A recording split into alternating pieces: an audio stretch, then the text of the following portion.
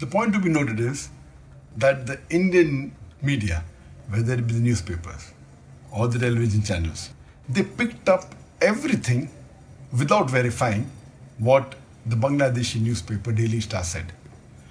My point is that they did not follow the ethics of journalism.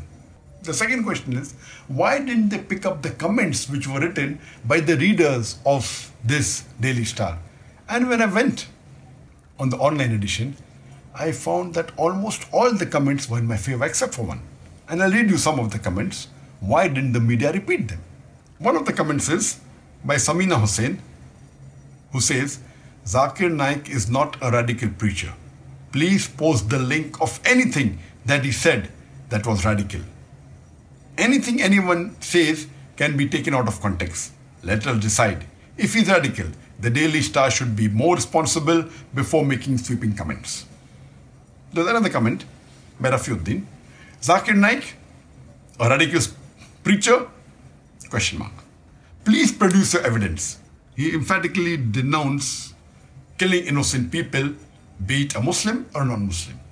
He frequently quotes the following ayah to condemn those who murder innocent people.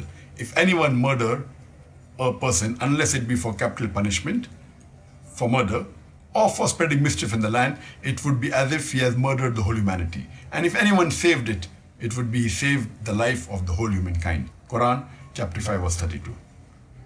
There is another comment by Rabi Khan. The truth will come out by proper investigation, I think.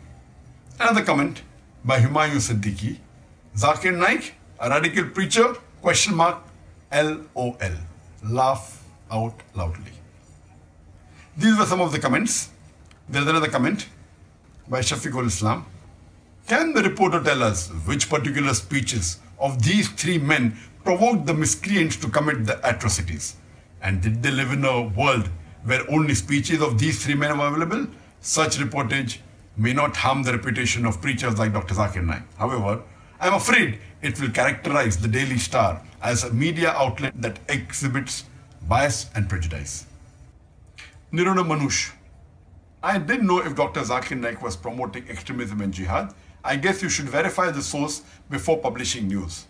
Comparison with all organized major religion is very common. Every church in the West uses comparison method to promote Christianity. If Dr. Naik is not involved in promoting jihad, then please remove him from the news. It may hurt many people's feeling. I'll read one more. Mehdi Hassan Sheikh says, how much of jackass do you have to be to call Dr. Zakir Naik a radical preacher? Why didn't the Indian news media also mention all these things?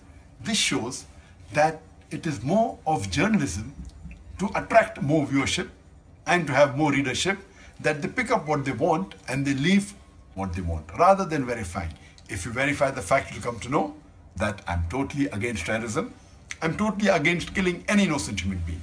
This is Dr. Zakir Naik from the holy city of Makkah on the 1st of Shawwal, wishing all the people a very happy and prosperous Eid. Taqabbalallahu minna minkum. May Allah accept the good deeds, prayers, du'as and sacrifice from us and from you.